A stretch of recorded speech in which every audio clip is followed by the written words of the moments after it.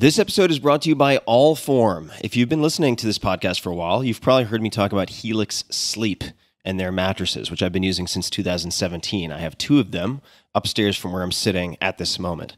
Helix has gone beyond the bedroom and started making sofas. They launched a company called Allform, Allform, and they're making premium customizable sofas and chairs shipped right to your door at a fraction of the cost of traditional stores. So I'm sitting in my living room right now, and it's entirely Allform furniture. I've got two chairs, I've got an ottoman, and I have an L-sectional couch, and I'll come back to that. You can pick your fabric. They're all spill, stain, and scratch resistant. The sofa color, the color of the legs, the sofa size, the shape to make sure it's perfect for you in your home. Also, Allform arrives in just 3 to 7 days, and you can assemble it all yourself in a few minutes. No tools needed. I was quite astonished by how modular and easy these things fit together, kind of like Lego pieces. They've got armchairs, love seats, all the way up to an 8-seat sectional, so there's something for everyone. You can also start small and kind of build on top of it if you wanted to get a smaller couch and then build out on it, which is actually in a way what I did, because I can turn my L-sectional couch into a normal straight couch and then with a separate ottoman in a matter of about 60 seconds. It's pretty rad. So I mentioned I have all of these different things in this room. I used the natural leg finish, which is their lightest color, and I dig it. I mean, I've been using these things hours and hours and hours every single day. So I am using what I am sharing with you guys. And if getting a sofa without trying it in-store sounds risky, you don't need to worry. Allform sofas are delivered directly to your home with fast, free shipping, and you get 100 days to decide if you want to keep it. That's more than 3 months, and if you don't love it, they'll pick it up for free and give you a full refund. Your sofa frame also has a forever warranty that's literally forever. So check it out. Take a look. They've got all sorts of cool stuff to choose from. I was skeptical, and it actually worked. It worked much better than I could have imagined, and I'm very, very happy. So to find your perfect sofa, check out allform.com/Tim. That's allform.com/Tim. Allform is offering 20% off all orders to you, my dear listeners, at allform.com/Tim. Make sure to use the code TIM at checkout. That's allform.com/Tim and use code TIM at checkout. This episode is brought to you by Athletic Greens. I get asked all the time what I would take if I could only take one supplement. I've been asked this for years. The answer is invariably AG1 by Athletic Greens. I view it as all-in-one nutritional insurance, so you can cover your bases. If you're traveling, if you're just busy, if you're not sure if your meals are where they should be, it covers your bases. I've recommended it since the 4-Hour Body, which was, eons ago, 2010, and I did not get paid to do so. With approximately 75 vitamins, minerals, and whole food sourced ingredients, you'll be hard-pressed to find a more nutrient-dense formula on the market. It has a multivitamin, multi-mineral greens complex, probiotics and prebiotics for gut health, an immunity formula, digestive enzymes, and adaptogens.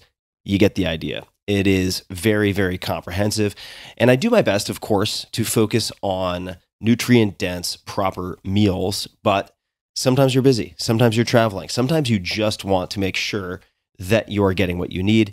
AG1 makes it easy to get a lot of nutrition when whole foods aren't readily available. It's also NSF certified for sport, making it safe for competitive athletes, as what's on the label is in the powder. It's the ultimate all-in-one nutritional supplement bundle in one easy scoop. Right now, Athletic Greens is giving my audience a special offer on top of their all-in-one formula, which is a free vitamin D supplement and 5 free travel packs with your first subscription purchase. Many of us are deficient in vitamin D. I've found that true for myself, which is usually produced in our bodies from sun exposure. So adding a vitamin D supplement to your daily routine is a great option for additional immune support. Support your immunity, gut health, and energy by visiting athleticgreens.com/Tim.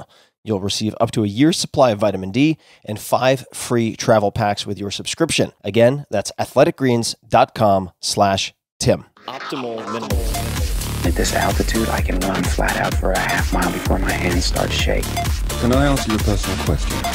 Now would seem an appropriate time. What if I did the opposite? I'm a cybernetic organism, living tissue over a metal endoskeleton. Tim Ferriss Show. Hello, boys and girls, ladies and germs. This is Tim Ferriss. Welcome to another episode of The Tim Ferriss Show, where it is usually my job to deconstruct world-class performers to tease out their routines, habits, etc., that you can apply to your own life and lives. This episode is something different. It's an experimental format that I am super excited about, and apparently so are many of you. It's backed by popular demand. This is an episode that scratches an itch I've had for many years now. I'm not always able to listen to every great podcast episode out there, even when they are by some of my closest friends. To answer that predicament, I decided to ask them, many of my friends, to send a top segment from their own podcasts that I could listen to and, more importantly, also share with you, my dear listeners. My team edited them together, and here we are. This episode is a compilation of roughly 15 to 30-minute clips from some of the best podcasters and also best interviewees in the world, and certainly some of my favorites. At the beginning of each clip, you will hear an intro from the host and where to find their work and podcast. At the end, I'll also share one or two of my favorite clips from episodes of The Tim Ferriss Show. You can view this episode as a buffet, and I strongly suggest that you check out the shows included. If you like my podcast, you will very likely enjoy the featured shows in this episode. For the full list of the guests featured today, see the episode's description, or as usual, head to tim.blog/podcast for all the details. And before you go, do you like this format? Please let me know on Twitter at tferriss, TFERRISS, and also mention /CC at Team Tim Ferriss if you remember. Without further ado, please enjoy. I'm Andrew Huberman, and I'm a professor of neurobiology and ophthalmology at Stanford School of Medicine. So I run a research laboratory and I teach at Stanford, but I'm also the host of the Huberman Lab podcast, which is a weekly podcast focused on science and science-based tools for everyday life.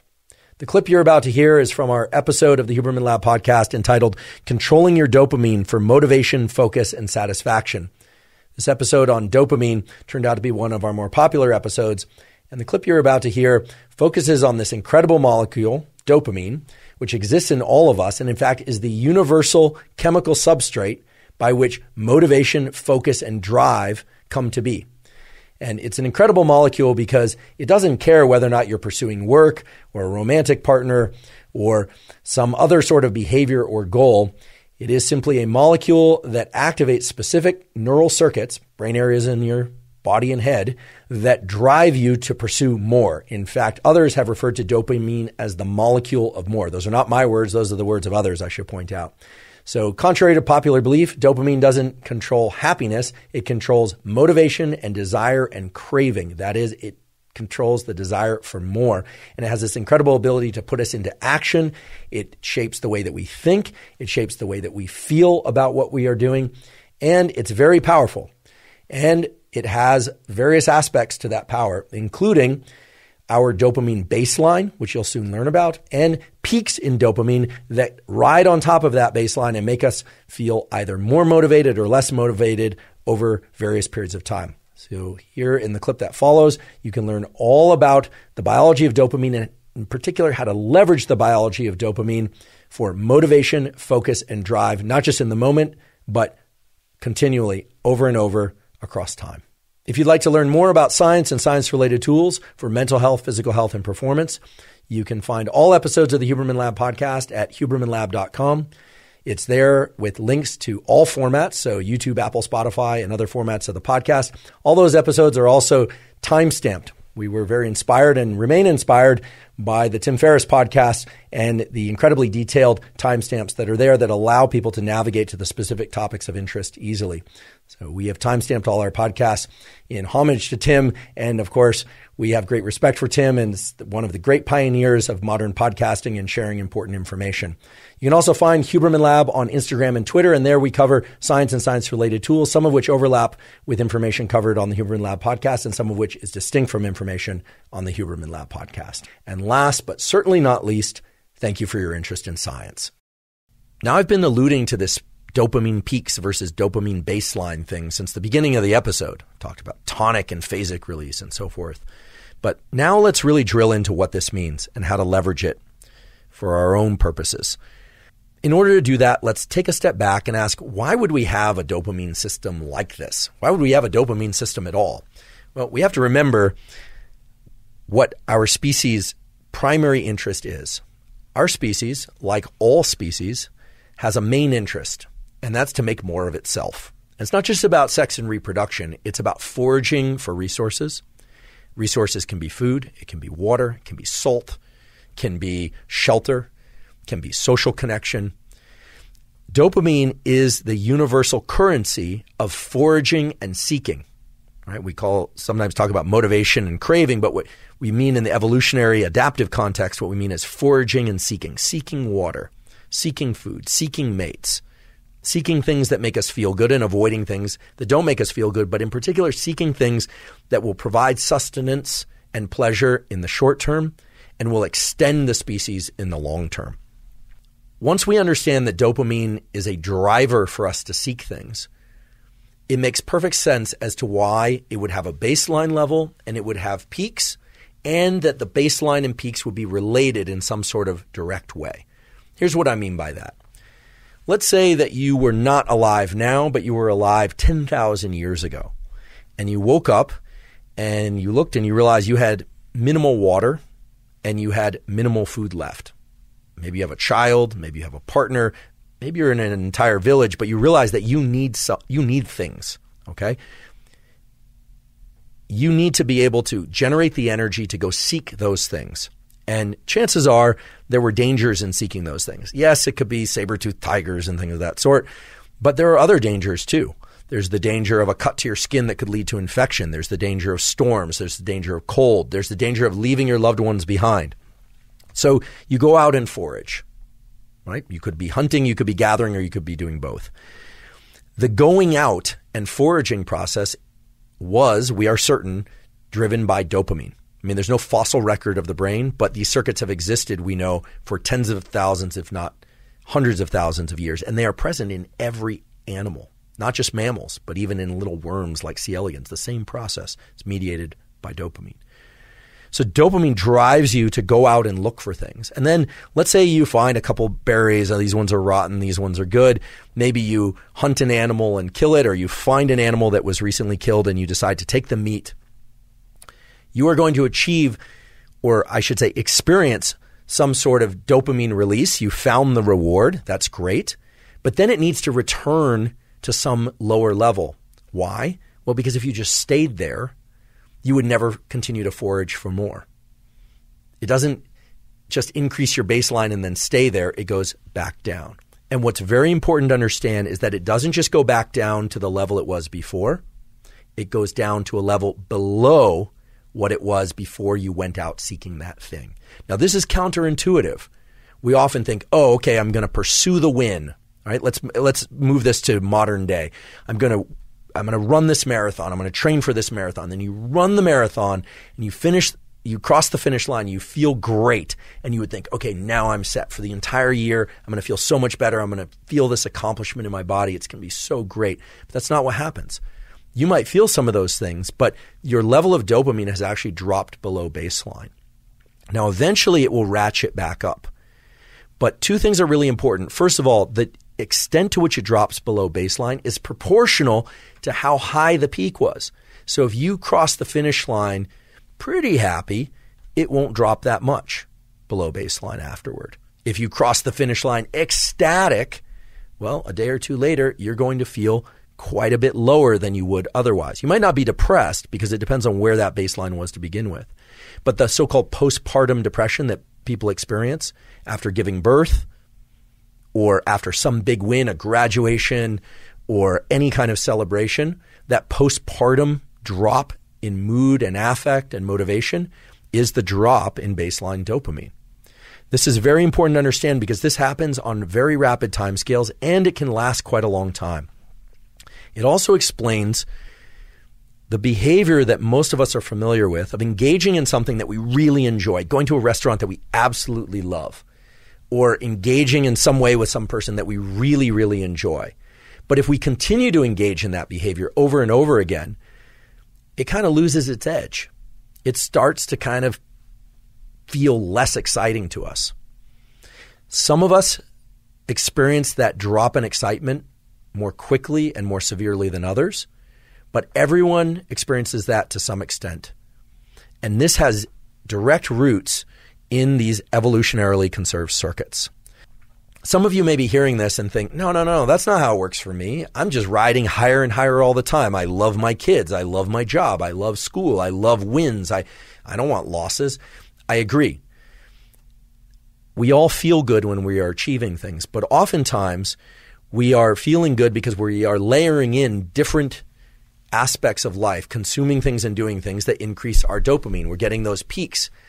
But afterward, the drop in baseline occurs, and it always takes a little while to get back to our stable baseline. We really all have a sort of dopamine set point. And if we continue to indulge in the same behaviors or even different behaviors that increase our dopamine in these big peaks over and over and over again, we won't experience the same level of joy from those behaviors or from anything at all. Now, that has a name. It's called addiction. But even for people who aren't addicted, even for people who don't have an attachment to any specific substance or behavior, this drop in below baseline after any peak in dopamine is substantial, and it governs whether or not we are going to feel motivated to continue to pursue other things. Fortunately, there's a way to work with this such that we can constantly stay motivated, but also keep that baseline of dopamine at an appropriate, healthy level. Now I'd like to talk about the positive aspects of rewards for our behavior and the negative aspects of rewards for our behavior. And from that, I will suggest a protocol by which you can achieve a better relationship to your activities and to your dopamine system. In fact, it will help tune up your dopamine system for discipline, hard work, and motivation. Hard work is hard. Generally, most people don't like working hard. Some people do, but most people work hard in order to achieve some end goal. End goals are terrific and rewards are terrific, whether or not they are monetary, social, or any kind. However, because of the way that dopamine relates to our perception of time, working hard at something for sake of a reward that comes afterward can make the hard work much more challenging and make us much less likely to lean into hard work in the future. Let me give you a couple examples by way of data and experiments. There's a classic experiment done actually at Stanford many years ago in which children in nursery school and kindergarten drew pictures. And they drew pictures because they like to draw. The researchers took kids that like to draw and they started giving them a reward for drawing. The reward generally was a gold star or something that a young child would find rewarding. Then they stopped giving them the gold star, and what they found is the children had a much lower tendency to draw on their own. No reward. Now, remember, this was an activity that prior to receiving a reward, the children intrinsically enjoyed and selected to do. No one was telling them to draw. What this relates to is so-called intrinsic versus extrinsic reinforcement. When we receive rewards, even if we give ourselves rewards for something, we tend to associate less pleasure with the actual activity itself that evoked the reward. Now, that might seem counterintuitive, but that's just the way that these dopaminergic circuits work. And now understanding these peaks and baselines in dopamine, which I won't review again, this should make sense. If you get a peak in dopamine from a reward, it's going to lower your baseline, and the cognitive interpretation is that you didn't really do the activity because you enjoyed the activity, you did it for the reward. Now, this doesn't mean all rewards of all kinds are bad, but it's also important to understand that dopamine controls our perception of time. When and how much dopamine we experience is the way that we carve up what we call our experience of time. When we engage in an activity, let's say school or hard work of any kind or exercise, because of the reward we are going to give ourselves or receive at the end, the trophy, the sundae, the meal, whatever it happens to be, we actually are extending the time bin over which we are analyzing or perceiving that experience. And because the reward comes at the end, we start to dissociate the neural circuits for dopamine and reward that would have normally been active during the activity. And because it all arrives at the end, over time, we have the experience of less and less pleasure from that particular activity while we're doing it. Now, this is the antithesis of growth mindset. My colleague at Stanford, Carol Dweck, as many of you know, has come up with this incredible theory and principle, and it actually goes beyond theory and principle, called growth mindset, which is this striving to be better, to be in this mindset of I'm not there yet, but striving itself is the end goal. And that, of course, delivers you to tremendous performance. It's been observed over and over and over again that people that have growth mindset, kids that have growth mindset, end up performing very well because they're focused on the effort itself. And all of us can cultivate growth mindset. The neural mechanism of cultivating growth mindset involves learning to access the rewards from effort and doing. And that's hard to do because you have to engage this prefrontal component of the mesolimbic circuit. You have to tell yourself, okay, this effort is great. This effort is pleasurable, even though you might actually be in a state of physical pain from the exercise. Or I can recall this from college, just feeling like I wanted to get up from my desk, but forcing myself to study, forcing myself. What you find over time is that you can start to associate a dopamine release. You can evoke dopamine release from the friction and the challenge that you happen to be in. You completely eliminate the ability to generate those circuits and the rewarding process of being able to reward friction while in effort if you are focused only on the goal that comes at the end, because of the way that dopamine marks time. So if you say, oh, I'm going to do this very hard thing and I'm going to push for that end goal that comes later, not only do you enjoy the process of what you're doing less, you actually make it more painful while you're engaging in it. You make yourself less efficient at it because if you were able to access dopamine while in effort, dopamine has all these incredible properties of increasing the amount of energy in our body and in our mind, our ability to focus by way of dopamine's conversion into epinephrine. But also, you are undermining your ability to lean back into that activity the next time. The next time you need twice as much coffee and 3 times as much loud music and 4 times as much energy drink and the social connection just to get out the door in order to do the run or to study. So what's more beneficial, in fact, can serve as a tremendous amplifier on all endeavors that you engage in, especially hard endeavors, is to A, not start layering in other sources of dopamine in order to get to the starting line, not layering in other sources of dopamine in order to be able to continue, but rather to subjectively start to attach the feeling of friction and effort to an internally generated reward system. And this is not meant to be vague. This is a system that exists in your mind, that exists in the minds of humans for hundreds of thousands of years, by which you're not just pursuing the things that are innately pleasurable, food, sex, warmth, water when you're thirsty. But the beauty of this mesolimbic reward pathway that I talked about earlier is that it includes the forebrain. So you can tell yourself the effort part is the good part. I know it's painful. I know this doesn't feel good, but I'm focused on this. I'm going to start to access the reward. You will find the rewards, meaning the dopamine release inside of effort if you repeat this over and over again. And what's beautiful about it is that it starts to become reflexive for all types of effort. When we focus only on the trophy, only on the grade, only on the win as the reward, you undermine that entire process.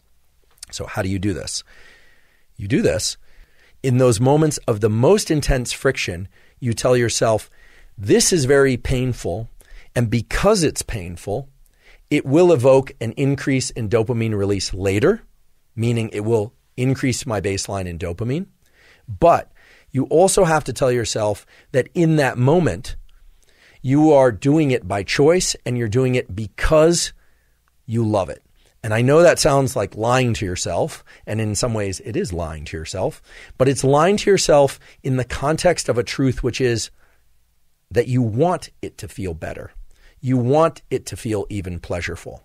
Now, this is very far and away different from thinking about the reward that comes at the end, the hot fudge sundae for after you cross the finish line. And you can replace hot fudge sundae with whatever reward happens to be appealing to you. We revere people who are capable of doing what I'm describing. David Goggins comes to mind as a really good example. Many of you are probably familiar with David Goggins, former Navy SEAL, who essentially has made a post-military career out of explaining and sharing his process of turning the effort into the reward. There are many other examples of this too, of course. Throughout evolutionary history, there's no question that we revered people who were willing to go out and forage and hunt and gather and caretake in ways that other members of our species probably found exhausting and probably would have preferred to just put their feet up or soak them in a cool stream rather than continue to forage. The ability to access this pleasure from effort aspect of our dopaminergic circuitry is without question the most powerful aspect of dopamine and our biology of dopamine. And the beautiful thing is it's accessible to all of us. But just to highlight the things that can interfere with and prevent you from getting dopamine release from effort itself, don't spike dopamine prior to engaging in effort. And don't spike dopamine after engaging in effort. Learn to spike your dopamine from effort itself.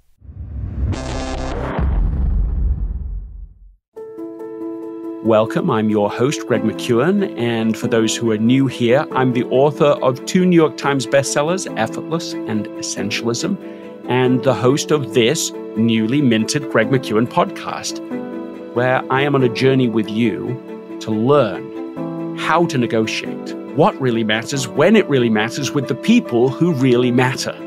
And this really dovetails with the core idea within essentialism itself. Essentialism isn't about getting more done in less time. It's about getting only the right things done. Have you ever found yourself stretched too thin? Have you ever been busy but not productive? Do you feel like your time is constantly hijacked by other people's agenda for you? If you answered yes to any of these, the way out is the way of the essentialist. So by the end of this episode, you will be better able to eliminate the non-essentials from your life. Today, I'm going to share with you 5 specific things you can do right now, actionable advice for how you can be more of an essentialist. By the end of this episode, you will be better able to eliminate the non-essentials from your life. So let's get to it.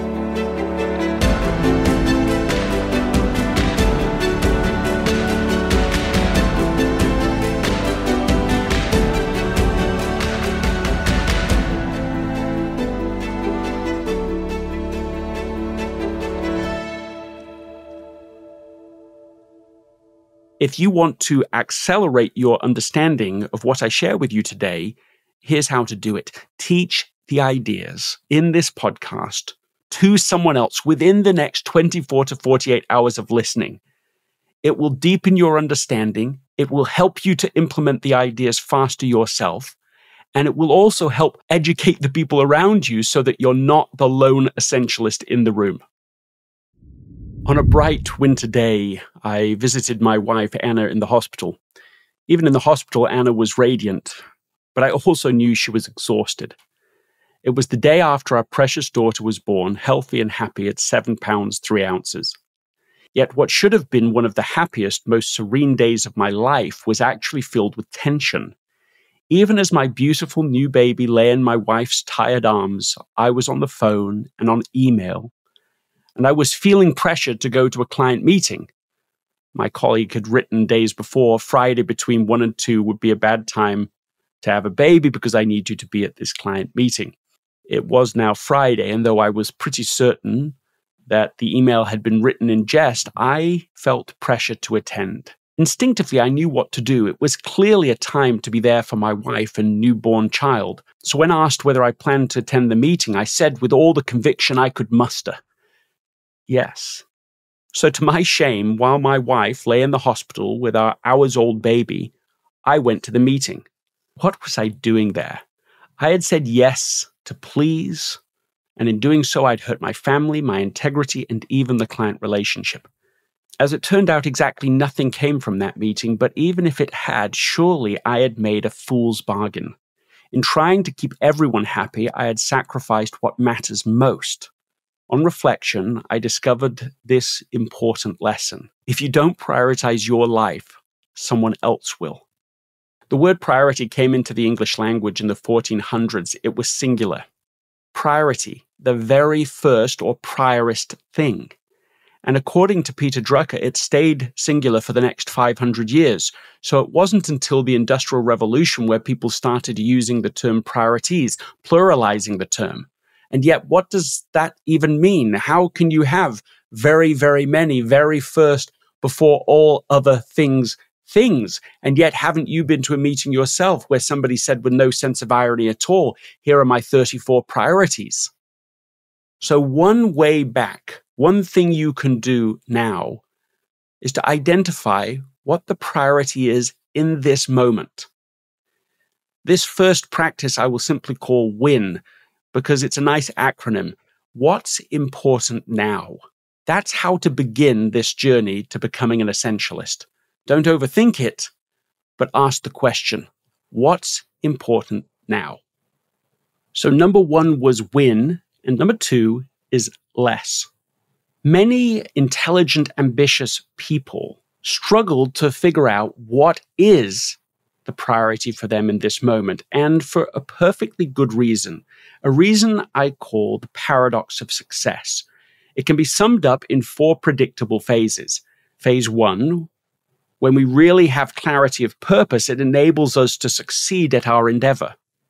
Phase 2, when we have success, we gain a reputation as a go-to person. We become good old so-and-so who is always there when you need him. And we are presented with increased options and opportunities. Phase 3, when we have increased options and opportunities, which is actually code for demands upon our time and energies, it leads to diffused efforts. We get spread thinner and thinner, which leads to phase 4, we become distracted from what would otherwise be our highest level of contribution. The effect of our success has been to undermine the very clarity that led to success in the first place. Overstating the point in order to make it, the pursuit of success can be a catalyst for failure, especially if it leads to what Jim Collins has called the undisciplined pursuit of more. And the antidote to that is the disciplined pursuit of less. What I would encourage you to do right now is to start a said no to list. That is, in addition to your to-do list, write down the things that you've actually said no to. This will have a couple of benefits to you. First, it will be empowering to discover you can say no. Many of us are novices at the idea. We just don't even say the word. We don't use it. We could, but we don't. The second is, as your list accumulates, you'll be able to evaluate whether you're pleased with that decision. Because I'm not advocating you start saying no to everyone and everything without really thinking about it. That would be a different sort of book, a book called Noism or something. But the idea of essentialism is to say yes to the essentials, but also no to the non-essentials, so that you can reinvest that time, resource, your attention, your energy to the things that really are most important. Number 3 is trade-off. Imagine you could go back to 1972 and invest $1 in each company in the S&P 500. Which company would provide you the largest return on your investment by 30 years later, like 2002? Would it be GE, IBM, Intel, McDonald's, Berkshire Hathaway? The correct answer, and almost nobody ever gets the answer right, is Southwest Airlines. It's a pretty startling answer because the airline industry is notoriously bad at generating profits. Yet Southwest, led by Herb Kelleher, has consistently, year after year, produced amazing financial results.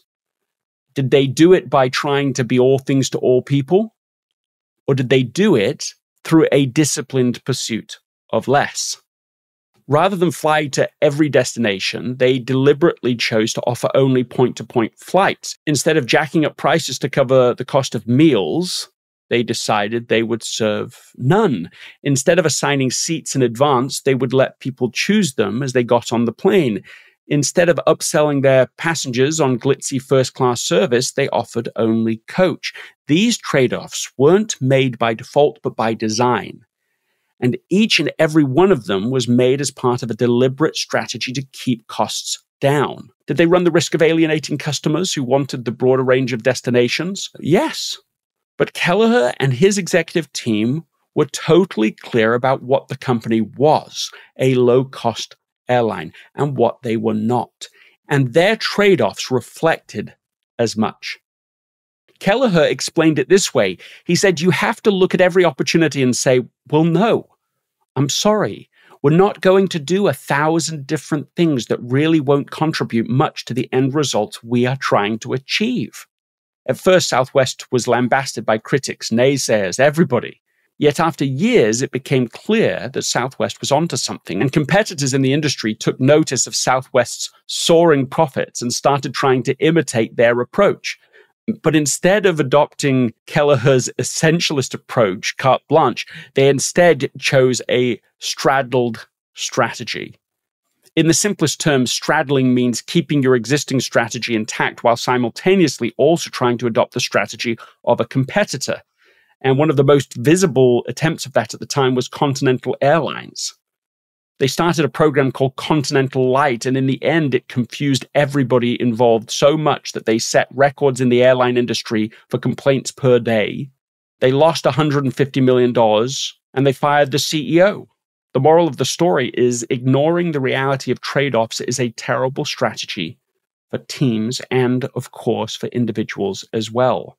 Trade-offs are real and they should be embraced and even celebrated because they're the essence of what great strategy are all about.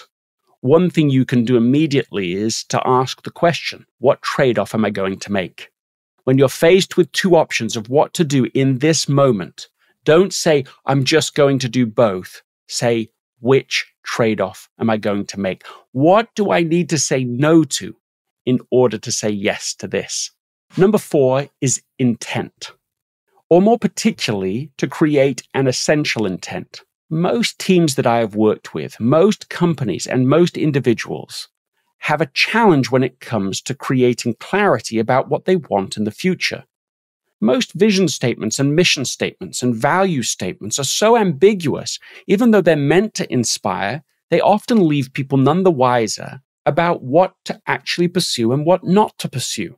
They are therefore not fit for purpose. But when I coach individuals and ask them, okay, what is essential to you to achieve over the next 2 to 3 years? If there's only one thing that you could do, what is it? I am almost always faced with a blank stare or a list of many, many different things. What would the power be if you could identify a single essential intent that could help you to navigate everything else along your journey? There is a structure that can be really useful in helping you identify an essential intent. It's the following: verb, population, outcome, date. It's a bit like a Mad Libs exercise. Verb. What is it that you can uniquely contribute? What is it that you do better, perhaps, than anyone else? Population. Who are the most important people in your life? Who are the most important customers in your business? Outcome. What is the benefit to them? What is the priority benefit to them? There may be many benefits, but what's the priority benefit? And then date. To be able to turn your intent into a specific metric, add a date by which you want to achieve it. As you start to whittle away at your essential intent, be careful to stop wordsmithing and start deciding. When developing statements of purpose, whether it's for your company, your team, or for yourself, there's a tendency I've noticed where people start obsessing about trivial stylistic details. Should we use this word or that word? But this makes it all too easy to slip into meaningless cliches and buzzwords that lead to vague, meaningless statements. An essential intent doesn't have to be elegantly crafted. It's the substance, not the style, that counts. So instead, ask the more essential question that will inform every future decision you will ever make. If we could be truly excellent at one thing, what would it be? An essential intent done right is one decision that makes 1,000. Number 5 is flow, or the genius of routine. For years before Michael Phelps won all those golds at the 2008 Beijing Olympics, he followed the same routine every race. He arrived 2 hours early. He stretched and loosened up according to a precise pattern. 800 mixer, 50 freestyle, 600 kicking with the kickboard, 400 pulling a buoy, and more. After the warm-up, he would dry off, put on his earphones, and sit, never lie down on the massage table. From that moment, he and his coach, the rather remarkable Bob Bowman, wouldn't speak a word to each other until the race was over. At 45 minutes before the race, he would put on his race suit. At 30 minutes, he would get into the warm-up pool and do 600 to 800 meters there. With 10 minutes to go, he'd walk to the ready room. He would find a seat alone, never next to anyone. He liked to keep the seats on both sides of him clear for his things, goggles on one side, towel on the other.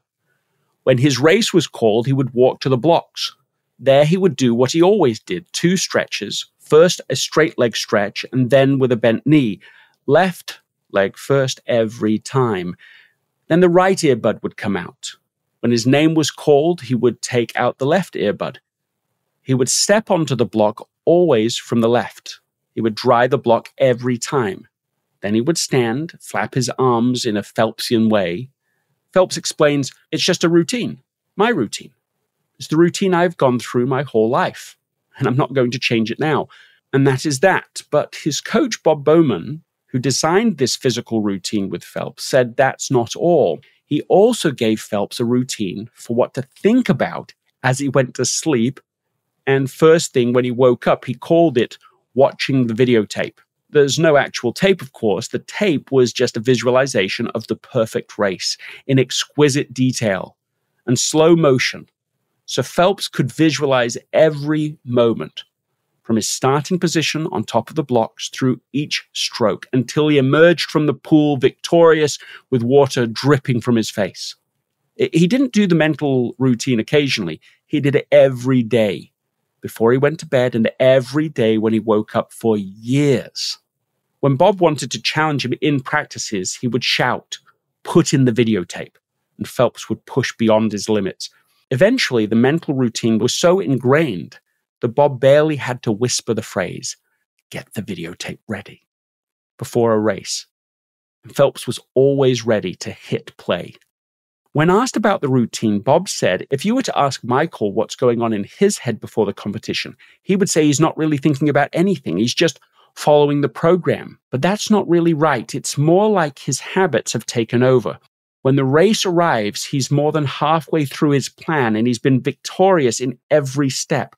All the stretches went like he had planned. The warm-up laps were just as he visualized. His headphones are playing exactly what he expected. The actual race is just another step in a pattern that started earlier that day and has been nothing but victories. Winning is a natural extension. All of us know that Phelps won the record 8 gold medals at the Beijing Olympics. But I was always fascinated by how he'd done it in a way that made it look so effortless. And of course, practice is part of it. But routine is embedded in all of that practice, in making it appear to be as effortless as it appeared. I talked to Bob Bowman just recently, and he talked me through his experience in the final race of those 8 gold medals. After it was done, and he himself said it had surprised him at how effortless it had actually been. When visiting Beijing years after Phelps' breathtaking accomplishment, I couldn't help but think how Phelps and the other Olympians had all made their feats look so effortless. It's certainly a testament to the genius of the right routine. The way of the non-essentialist is to think that essentials only get done when they are forced. That execution is a matter of raw effort alone. You labor to make it happen. You push through. You even force it through. But the way of the essentialist is subtly different. The essentialist designs a routine that makes achieving what you have identified as essential the default position. My suggestion to you is to tackle your routines one by one. It would be unfortunate, a little ironic even, if you become so taken with the genius of routine that you're tempted to try to overhaul lots of routines and all at the same time. What I've learned is that if you start slow and small with routines, you can layer them on one after another in order to utterly change the results and the performance of your life. Once we master routines, things become automatic, and that's an enormous victory. Once you put the routines in place, they are gifts that keep on giving. Let's go back to the questions I asked at the beginning. Have you ever found yourself stretched too thin? Have you ever been busy but not productive? Do you feel like your time is constantly hijacked by other people's agenda? The way out is the way of the essentialist. I've covered 5 specific things you can do right now to become more essentialist, and therefore to be able to operate at a higher point of contribution. If you have found this episode useful, please subscribe to the Greg McKeown podcast. Also my newsletter, gregmckeown.com/1MW. Read Essentialism, read Effortless, because I didn't just write them, I wrote them for you.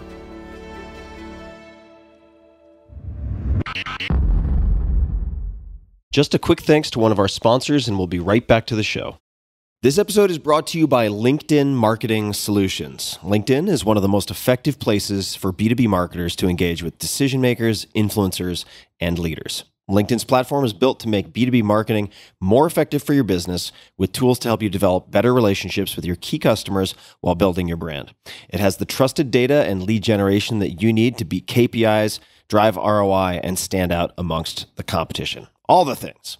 And with the marketing tools on LinkedIn, you can reach your precise audience right down to their job title, company name, location, and much more to make sure your ads are always being seen by those who matter to you. Rethink your B2B marketing with LinkedIn ads and get a $100 credit on your next campaign. Go to linkedin.com/TFS to claim your credit, as in Tim Ferriss Show. That's linkedin.com/TFS. You can also find the link in this episode's description. For a quickie and a change of pace, what follows is the wildly popular 2-minute good, in all caps, clip from Jocko Willink. Jocko Willink on Twitter at Jocko Willink, that's JOCKOWILLINK, is one of the scariest human beings I have ever met. He is one of the scariest people imaginable. He is lean, roughly 230 pounds, and a Brazilian Jiu-Jitsu black belt who used to tap out, let's call it 10 to 20 Navy SEALs per workout. He is a legend in the special operations world, and his viral podcast interview with me, which you can find at tim.blog/Jocko, was the first long-form public interview, maybe the first public interview he ever did. You can find his podcast, which is massively popular, Jocko Podcast, wherever you listen to podcasts. And I was so impressed by this good clip that a slightly edited text version of it appears in one of my previous books, Tools of Titans. Please enjoy. One of my direct subordinates, one of my guys that worked for me, he would call me up or pull me aside with some major problem, some issue that was going on. And he'd say, boss, we got this and that and the other thing. And I'd look at him and I'd say, good. And finally one day he was telling me about some issue that he was having, some problem. And he said, I already know what you're going to say. And I said, well, what am I going to say? He said, you're going to say good. He said, that's what you always say. When something is wrong and going bad, you always just look at me and say good. And I said, well, yeah, when things are going bad, there's going to be some good that's going to come from it. Didn't get the new high-speed gear we wanted? Good. Didn't get promoted? Good. More time to get better. Oh, mission got canceled? Good. We can focus on another one. Didn't get funded. Didn't get the job you wanted. Got injured. Sprained my ankle. Got tapped out? Good. Got beat? Good. You learned. Unexpected problems? Good. We have the opportunity to figure out a solution. That's it. When things are going bad, don't get all bummed out, don't get startled, don't get frustrated. If you can say the word good, guess what? it means you're still alive. It means you're still breathing. And if you're still breathing, well, then hell, you still got some fight left in you. So get up, dust off, reload, recalibrate, re-engage, and go out on the attack.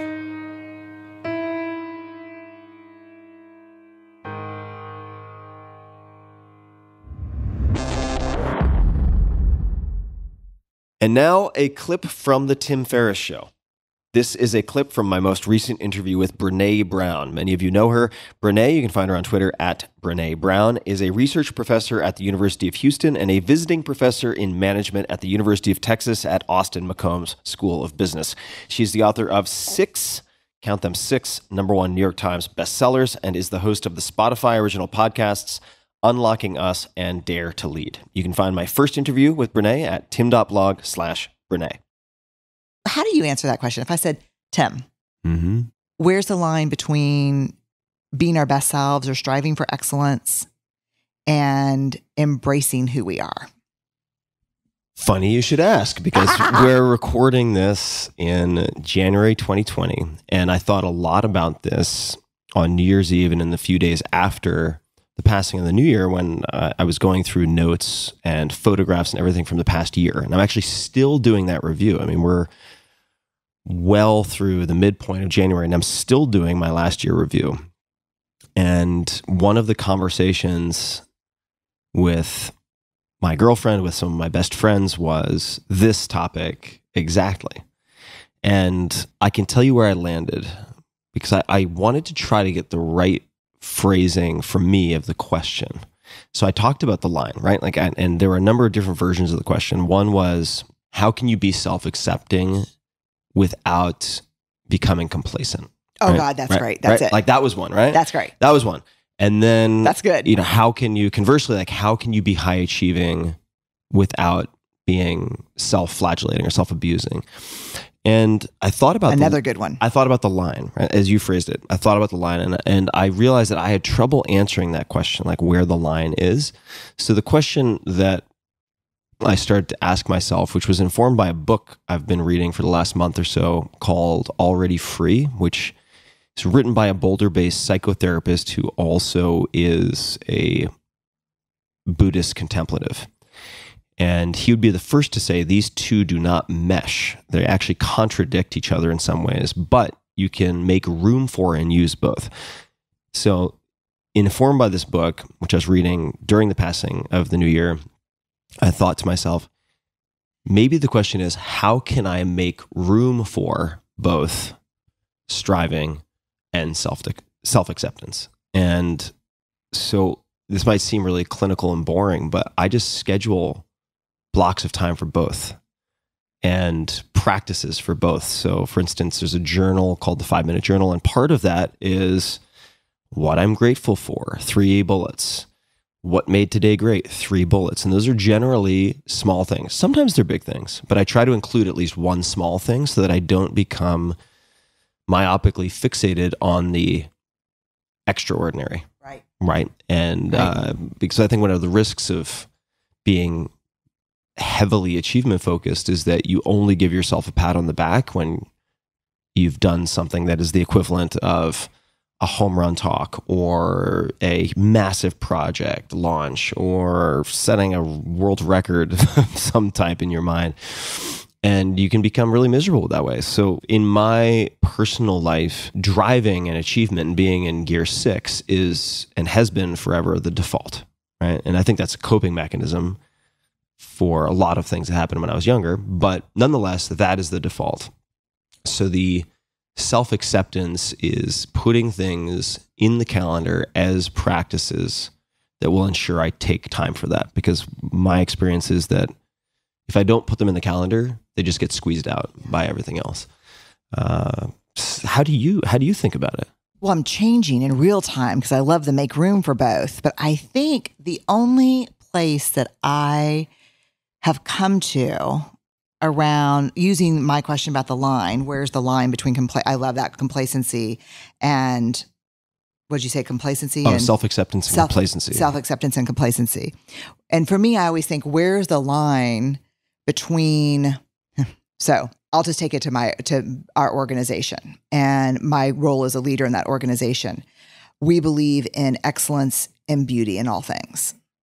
And we are not jacking around. Like if a font's wrong, I will notice it. Mm-hmm. So where is the line between excellence and beauty in all things and perfectionism that is paralyzing? No work gets out. Mm-hmm. So there's always, where's the line between my perfectionism and my being my best self? The only thing I've come to so far that has been the shift for me between, it's a midlife shift. I think it's a midlife shift for everyone. And it's taken me a good 5 years in midlife. I will determine the line. You will not determine the line for me. Mm. So I know that for me, it doesn't matter what I'm achieving or accomplishing. If I'm not eating in a way that makes sense for me, working out and sleeping, that it doesn't matter. So like for whether you're saying, boy, you need to, lose 30 pounds, or you're on the side where you're like healthy at every, whatever, it doesn't matter. I don't care what you think on either side. What I think is, I know I need to work out 5 days a week. Mm-hmm. I know that I need to eat this way.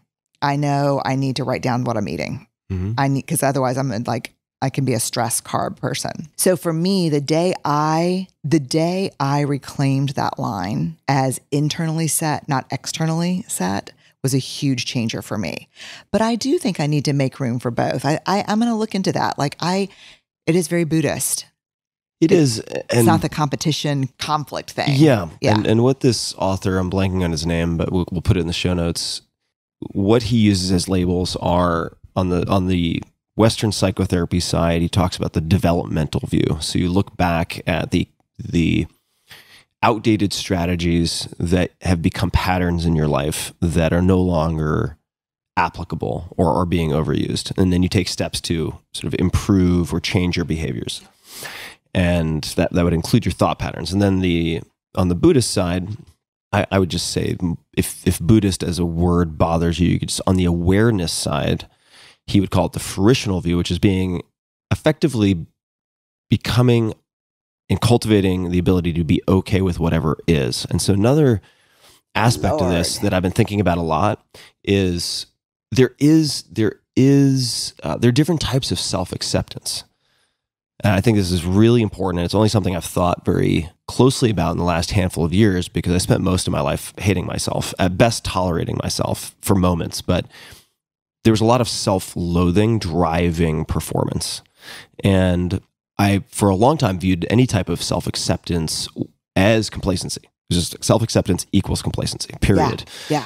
And you need to be your own devil, whipping yourself in the back to try harder.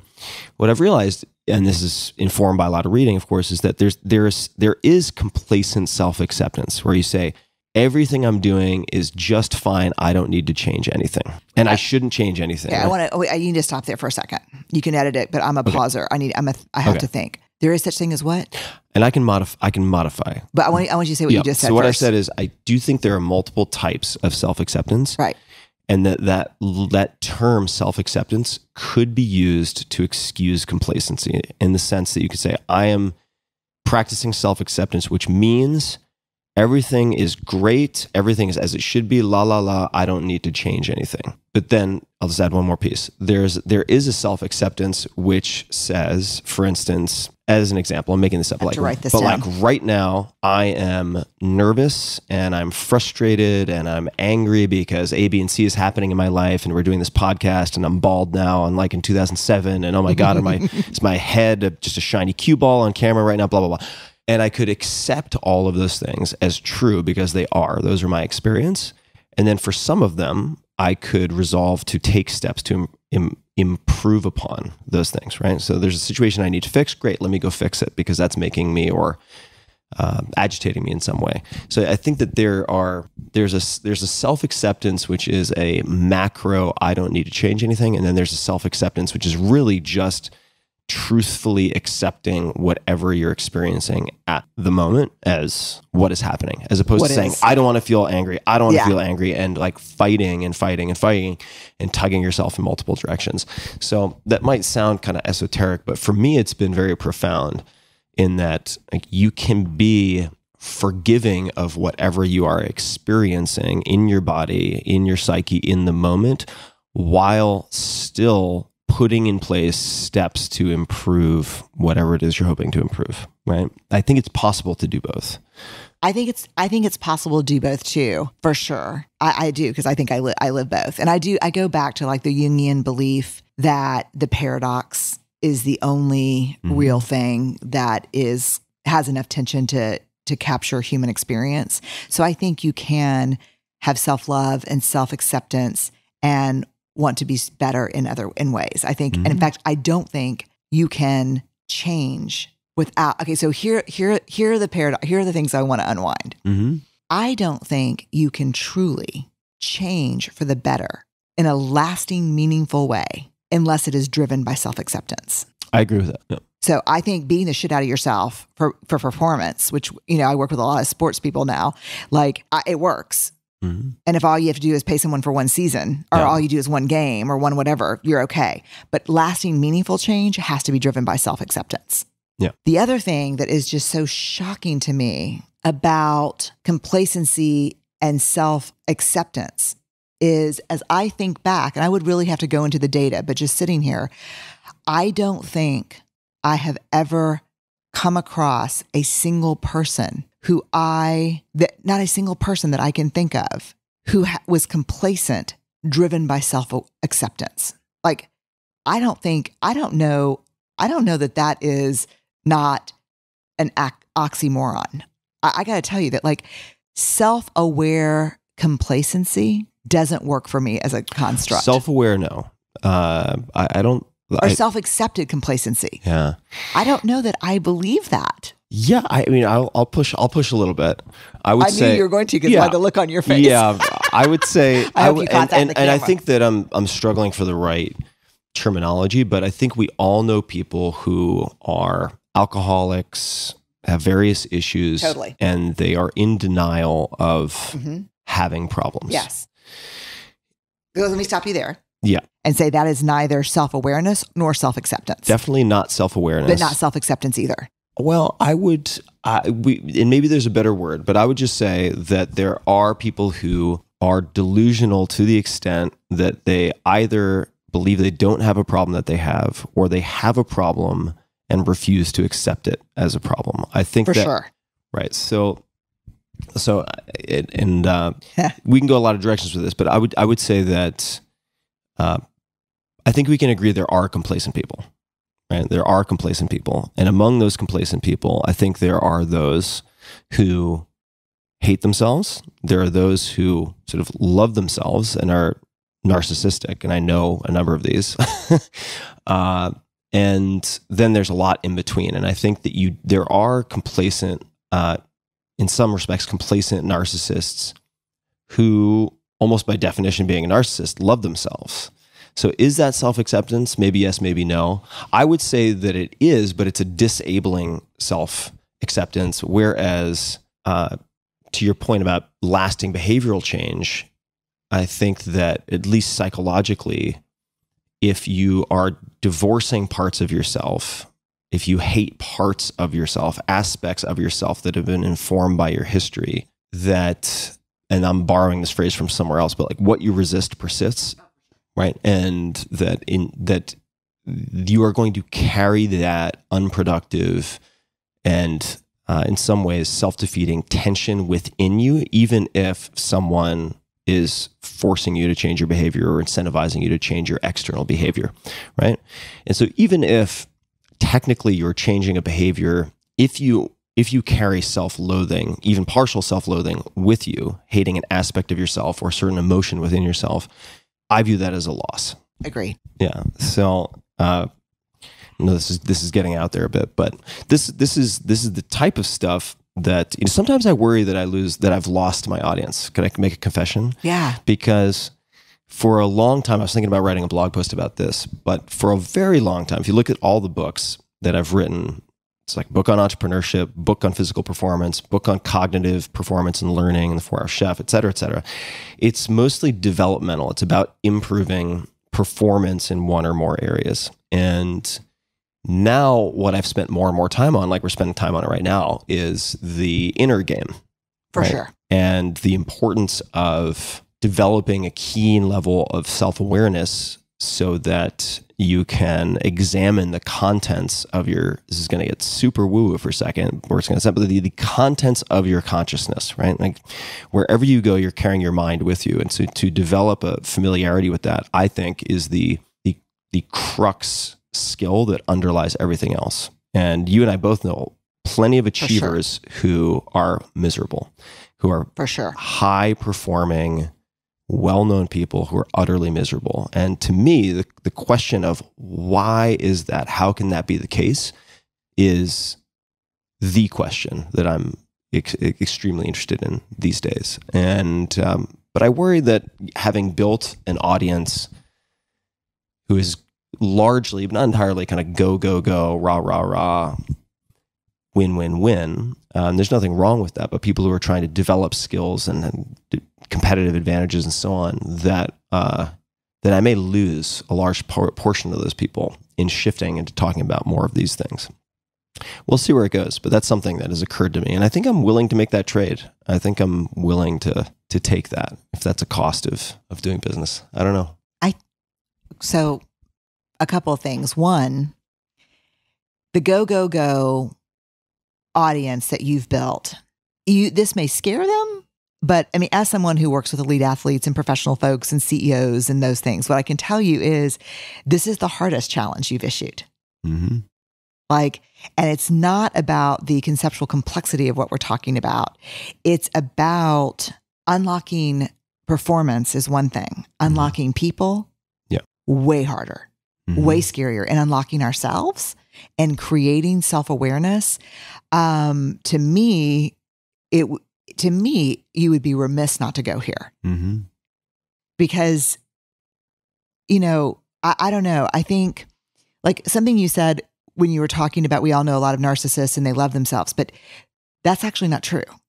Do you know that narcissism is the most shame-based of all the personality disorders? Narcissism is not about self-love at all. It's about grandiosity driven by high performance and self-hatred.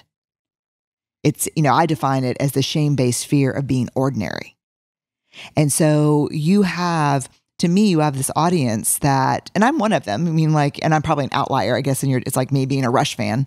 Of course, there's always outliers. No, the audience is like 40 to 50% female, but I appreciate it. Yeah, it is. It's shifted a lot in the last handful of years. Yeah. But I think, when I get invited in by a Fortune 50 CEO and he or she says, look, we need help. We need help with the team. They're not asking me to help with time productivity. Right. They're not helping me to set up a Scrum or Agile process for software development. They're saying, we're at each other's throats.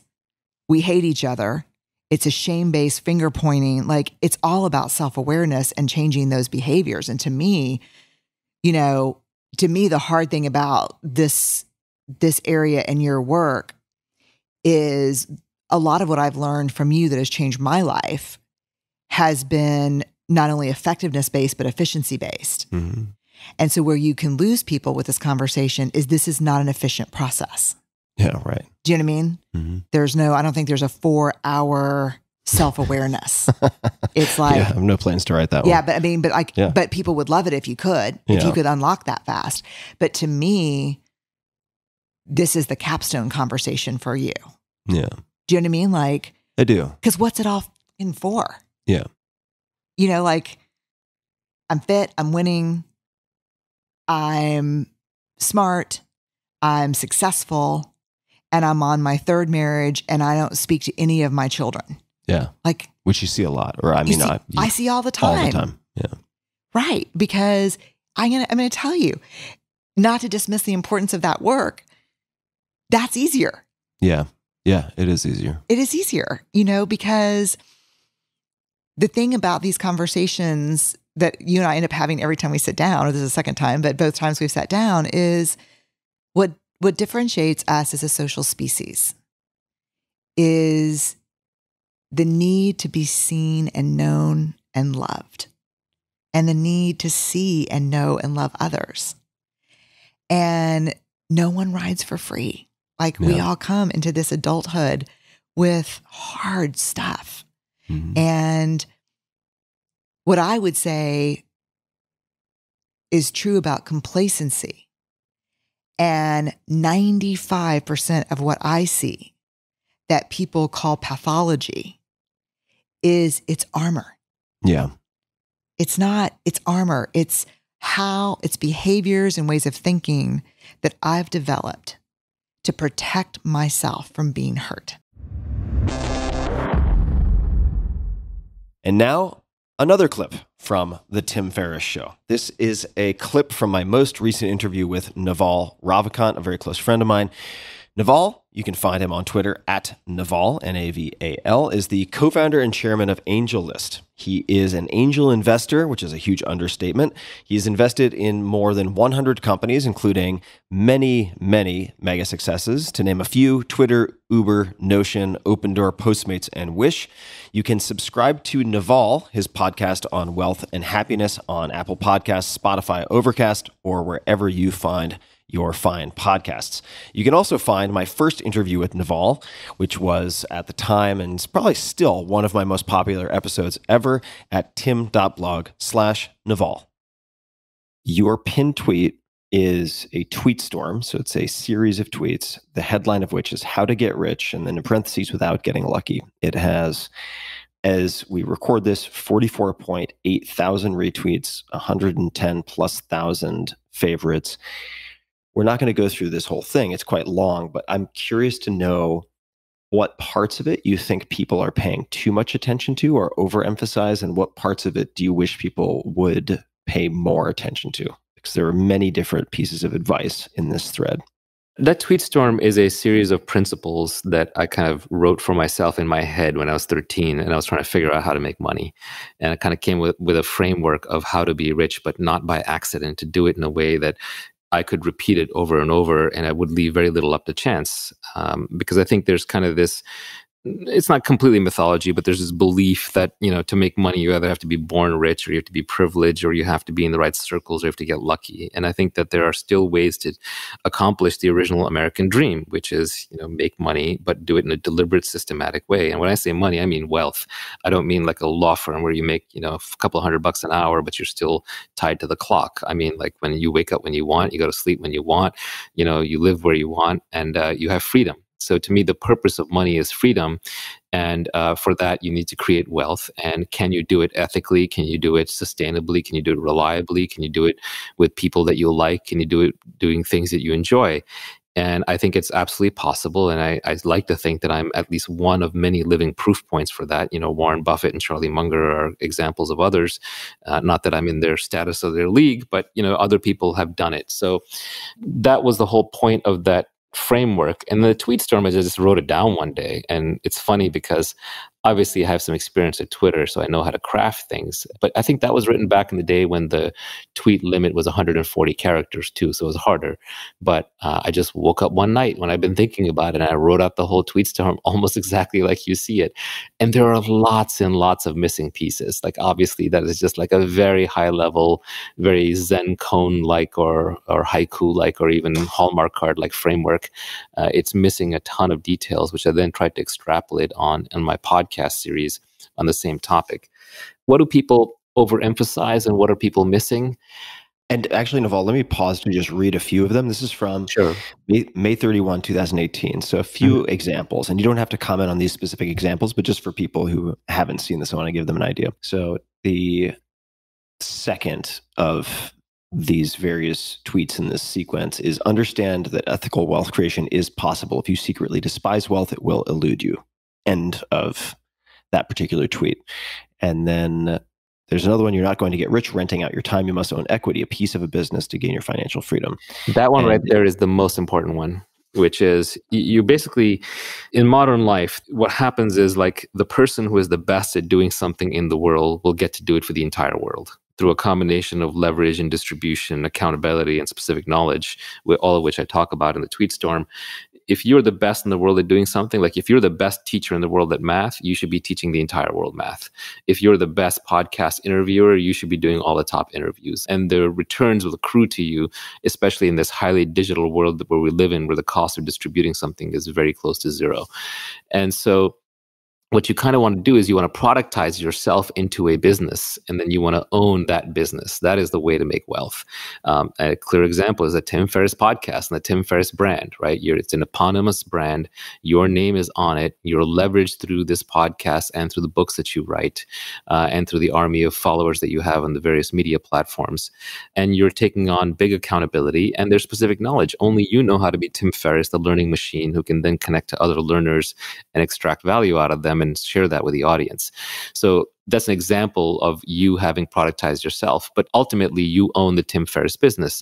Now you can go lower levels down from that. You don't have to own the entire business. You could be an investor in public equities or private stocks. You could be a partner in a private business. You could be an employee of a startup where you have stock options. But if you don't own a piece of a business, it's going to be extremely hard to get wealthy. It'll be nearly impossible, almost not worth that route. So I think that is the most important foundational tweet. I think where people kind of miss the plot the most, though, is we have pain avoidance in life. We don't want to face things where it's clear we've made bad decisions, because one good definition of suffering is that that's the moment when you see things as they clearly are and you kind of don't like what you see. Like, for example, if you and your spouse have been fighting for a long time, you've kind of been sweeping it under the rug and you've sort of been suffering along, but you're sweeping under the rug, and then you get divorced. And at that moment, you can no longer unsee all the damage that was in the relationship and what all the consequences are. They're real. The same way, if you haven't been taking care of your health, but then suddenly you find out that you've just fallen off a cliff and something irreversibly bad has happened, the moment of suffering arrives and you're in pain because you can no longer unsee this thing. You can no longer avoid it. So I think the same way, the unfortunate part is that a lot of these principles are written for young people because you can set yourself on a certain trajectory in life earlier. And so, for example, if you went and you got a PhD in a social science, and now I'm basically saying, hey, learn to code, you're going to avoid that. You're not going to want to see that because you have all this sunk cost in the degree. So I think a lot of people don't want to pick up the new skills that are necessary, or they don't want to, for example, physically move, or they don't want to disappoint the people in the relationships that they already have to make room for new relationships. So everybody wants to start where they are. Nobody wants to go back down the mountain to find the path going to the top. Everybody wants to stay on the path they're on, maybe make a few tweaks and get to the top. Or like Charlie Munger jokes, people always ask me, like, how do I get to be rich like you, except quicker? I don't want to be the old rich guy. I want to be the young rich guy. So I think these are the hard parts. The hard parts are not the learning, it's the unlearning. It's not the climbing up the mountain. It's the going back down to the bottom of the mountain and starting over.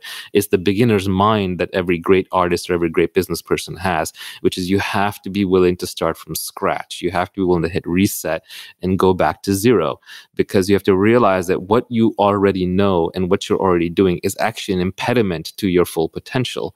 And most people just don't want to acknowledge that.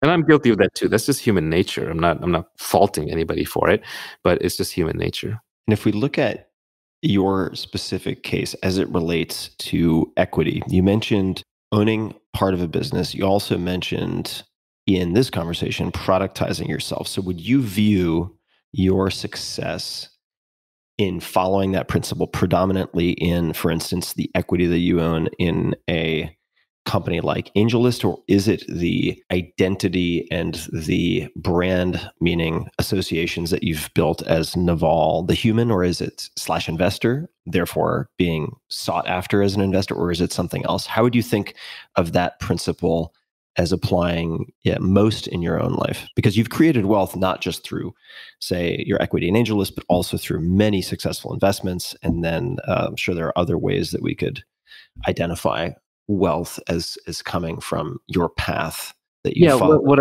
I like about my path is that I've made money doing a lot of different little things. So I've made, money consistently in sort of small to medium sized chunks. I haven't had like one gigantic payday that set me up forever.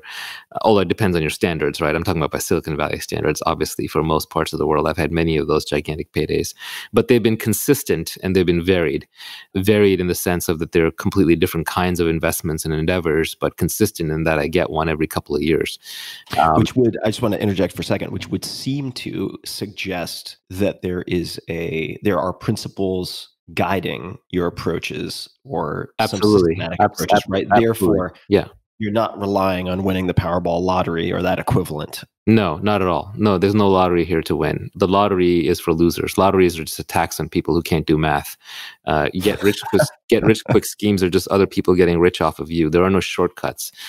So what I'm doing is I am taking my specific knowledge, which is my ability to understand deeply technical concepts and communicate them to the rest of the world, to be an interface between great programmers and developers and designers and the capital markets and consumers, and using that to put myself in a position where then I can identify great trends as they're emerging, invest in those companies or help start those companies, own equity in those things, help bring them to market, help do the strategy on how to navigate the worlds of fundraising and exiting and recruiting and company building and cultures and technology development and all that, and have a brand around it. And I use that to kind of make money. And that is just one of several ways. I've also done it by investing early on in public markets and cryptocurrencies and starting funds and all kinds of things. But it's funny, I don't really follow my own principles anymore. Like, for example, the whole podcast thing and the whole Twitter thing, even though I've got reasonably good brands and followers in those, I'm not monetizing them at all. I'm not charging anybody for anything because I'm not trying to make money anymore. To me, like, making money is like you become the kind of person that makes money, and you put yourself in long-term situations where you're always going to make money. So I have the brand and I have deep relationships with 12 people who I know and I trust that I can do business with for the rest of my life. And they're very high integrity people and they're very capable people, and it just makes it easy to do things. So I've set up that infrastructure. Now the money just kind of makes itself as I go about my life.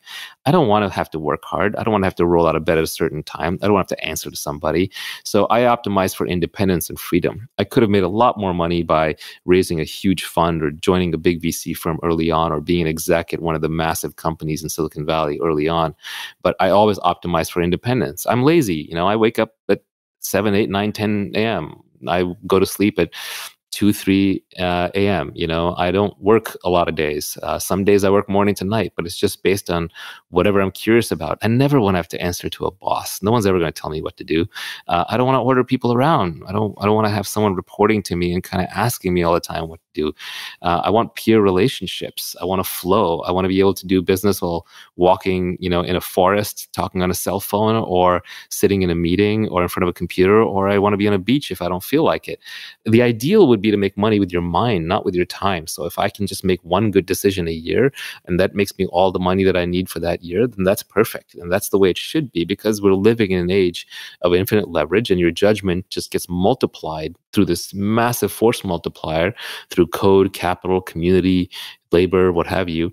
So if you're smart and you kind of know what you're doing, you don't need to work hard. Working hard is the least important thing. You have to pay your dues. You have to put in all the iterations, 10,000 iterations, not 10,000 hours, to figure out what to do and how to do it well. But once you know, you don't have to put in the time anymore. It's your judgment.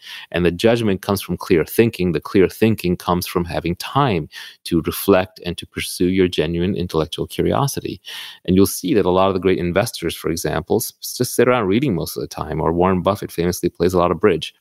Obviously, not everyone can be just an investor, although that is becoming more and more democratized. And I've picked something that suits my temperament and particular capabilities. But there's lots and lots of ways to make money if you apply your mind to it. So I don't work to make money. I mean, if I make so much money that I'm donating hospital wings and universities and all that stuff, I overshot. I'm not trying to have some influence on the world through money. And ironically, I have more influence on the world through podcasts like this.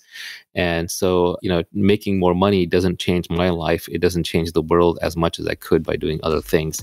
So there's not much incentive for me to make money anymore other than just practicing my craft. Hey guys, this is Tim again. Just one more thing before you take off, and that is 5 Bullet Friday. Would you enjoy getting a short email from me every Friday that provides a little fun before the weekend? Between 1.5 and 2 million people subscribe to my free newsletter, my super short newsletter called 5 Bullet Friday. Easy to sign up, easy to cancel.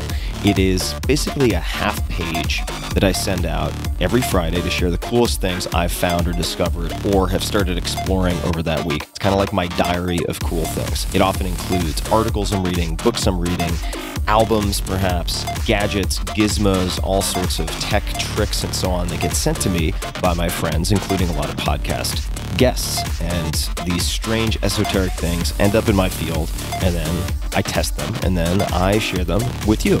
So if that sounds fun, again, it's very short, a little tiny bite of goodness before you head off for the weekend, something to think about.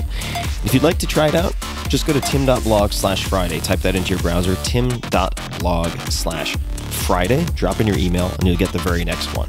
Thanks for listening. This episode is brought to you by Athletic Greens. I get asked all the time what I would take if I could only take one supplement. I've been asked this for years. The answer is invariably AG1 by Athletic Greens. I view it as all-in-one nutritional insurance, so you can cover your bases. If you're traveling, if you're just busy, if you're not sure if your meals are where they should be, it covers your bases. I've recommended it since the 4-Hour Body, which was, eons ago, 2010, and I did not get paid to do so. With approximately 75 vitamins, minerals, and whole food source ingredients, you'll be hard-pressed to find a more nutrient-dense formula on the market. It has a multivitamin, multi-mineral greens complex, probiotics and prebiotics for gut health, an immunity formula, digestive enzymes, and adaptogens. You get the idea. It is very, very comprehensive. And I do my best, of course, to focus on nutrient-dense, proper meals, but sometimes you're busy, sometimes you're traveling, sometimes you just want to make sure that you're getting what you need. AG1 makes it easy to get a lot of nutrition when whole foods aren't readily available. It's also NSF certified for sport, making it safe for competitive athletes, as what's on the label is in the powder. It's the ultimate all-in-one nutritional supplement bundle in one easy scoop. Right now, Athletic Greens is giving my audience a special offer on top of their all-in-one formula, which is a free vitamin D supplement and 5 free travel packs with your first subscription purchase. Many of us are deficient in vitamin D. I've found that true for myself, which is usually produced in our bodies from sun exposure. So, adding a vitamin D supplement to your daily routine is a great option for additional immune support. Support your immunity, gut health, and energy by visiting athleticgreens.com/Tim.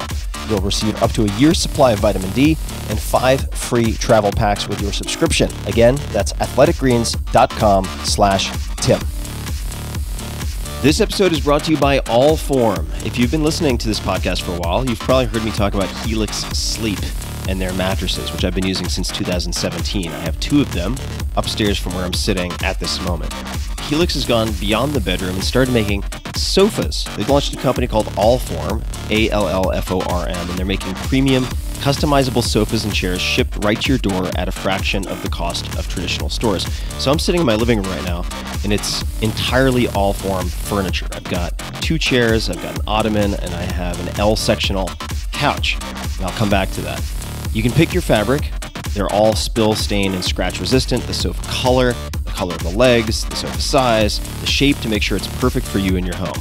Also, Allform arrives in just 3 to 7 days, and you can assemble it all yourself in a few minutes. No tools needed. I was quite astonished by how modular and easy these things fit together, kind of like Lego pieces. They've got armchairs, love seats, all the way up to an 8-seat sectional, so there's something for everyone.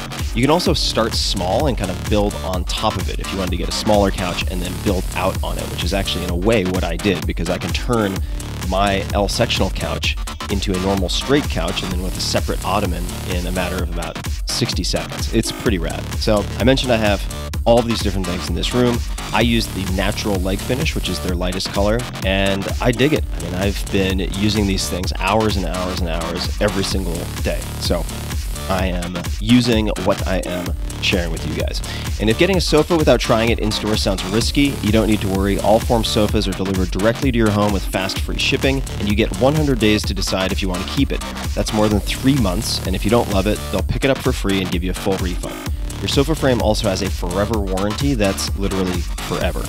So check it out. Take a look. They've got all sorts of cool stuff to choose from. I was skeptical, and it actually worked. It worked much better than I could have imagined, and I'm very, very happy. So to find your perfect sofa, check out allform.com/Tim. That's allform.com/Tim. Allform is offering 20% off all orders to you, my dear listeners, at allform.com/Tim. Make sure to use the code TIM at checkout.